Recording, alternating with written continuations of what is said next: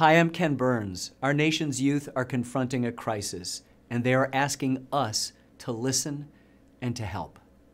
75% of all mental illness begins by age 24. Suicide is the second leading cause of death among young people ages 10 to 34. This June, a new film directed by my longtime colleagues and friends Eric Ewers and Christopher Ewers sets out to provide a space for young people to talk about their lived experience and their mental health journey. Hiding in Plain Sight, Youth Mental Illness will air on PBS over 2 nights, June 27th and 28th. In May, leading up to the broadcast, PBS and WETA, the Washington, D.C. public television station, will begin to share these stories on wellbeings.org, an online portal that has become a platform for content focused on youth mental health.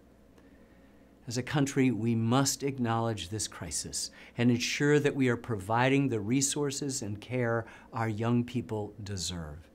As parents, friends, and neighbors, we must listen to what they are telling us. The filmmakers have prepared excerpts to provide an early look at the film. I encourage you to watch them and to share them with people in your life. You'll find them and much more content and resources related to youth mental health on wellbeings.org. This is a crisis that deserves our attention. Thank you. I remember having sad thoughts and asking myself, like, what's wrong? I'd look in the mirror and there's nothing wrong with me on the outside. There's absolutely nothing wrong to make sense of that pain. My friends had no clue what I was going through. In anything that I did, I couldn't find myself to be happy. You need, like, an answer of what is going on. It's the place where sadness leaves off and depression begins. It feels like you want to cry, but when you try to cry and release it, there's nothing there. It's the place where nervousness becomes anxiety. Slowly started getting worse and worse over the weeks. I just stopped going out of my room sort of at all. Where excitement becomes mania. I'll feel so restless that one time I drove in the middle of the night to Pittsburgh just to turn around. And habit becomes addiction. If I take one pill, if I take one sip of a drink, it's over. That continual usage becomes a coping method. It's the place where simply living becomes painful. I started to see things that weren't there. I just saw a shadow standing in the corner. And then I started to see shadows in school. I started to get bullied by people I considered my best friends.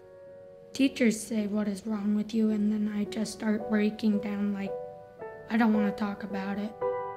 I'll just cut myself or burn myself or bite myself so that I wouldn't feel all this pain that I felt inside of myself. All of us are affected by mental health challenges in some way, whether in our own lives or the life of someone we know, often hiding in plain sight. I'd go to school, you put on a face, you're happy, you're bubbly, and then you eat lunch alone in the bathroom. At that age, how are you ever gonna admit, I'm thinking of suicide? When something abrupt like someone you know dying from suicide happens, it's very difficult to understand what to do from there. These are the chronic issues of early life. About 75% of mental illness has onset before age 25. This is the problem that we all deal with in secret.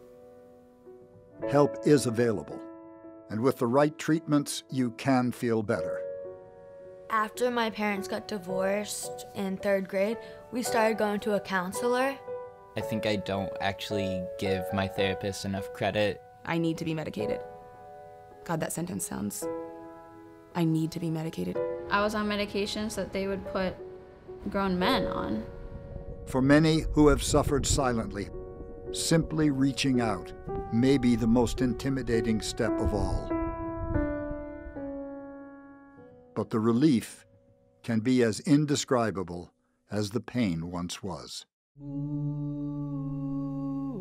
Finding your person that can help you through times like that is extremely important. And once you start talking, then you'll realize that that's your person and that they can help you through these struggles and that you aren't alone. You have value. You are worthy of love.